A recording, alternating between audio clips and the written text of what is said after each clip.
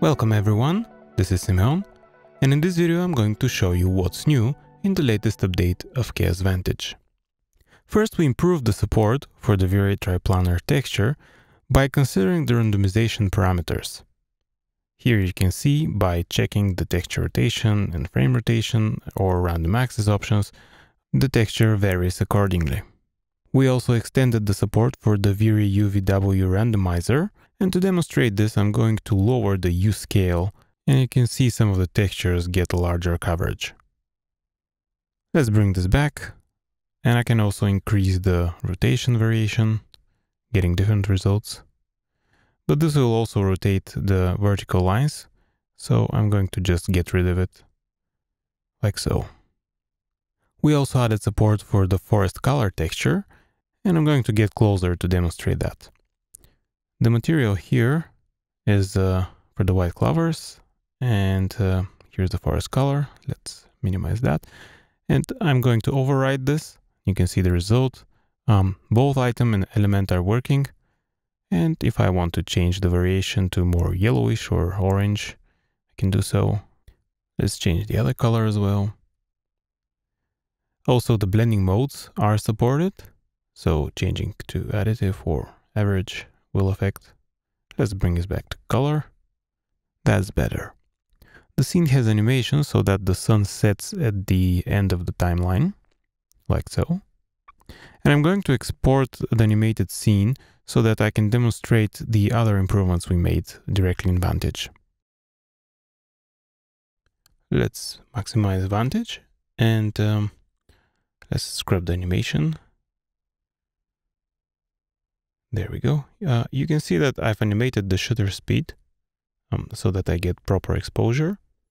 And if I play the animation and have a look towards the sun, you can see the sunset. All right. I'm going to bring back the camera, and I'm also going to increase the denoiser to get cleaner results. Yep. And as a last touch, I'm going to apply a warmer LUT. Something like the filmic warm. Now, if I want to do some transformations of the objects in the scene, I can do so by selecting the appropriate tool, like for example, the translate tool. But, oops, let's select the bucket itself, the parent. Okay, so if I move this, you can see that it's not very accurate and I have to eyeball it. To improve that, we've added context menu on the tools, and that opens up an input box with type-in coordinates. This allows you to precisely place objects exactly where you want them.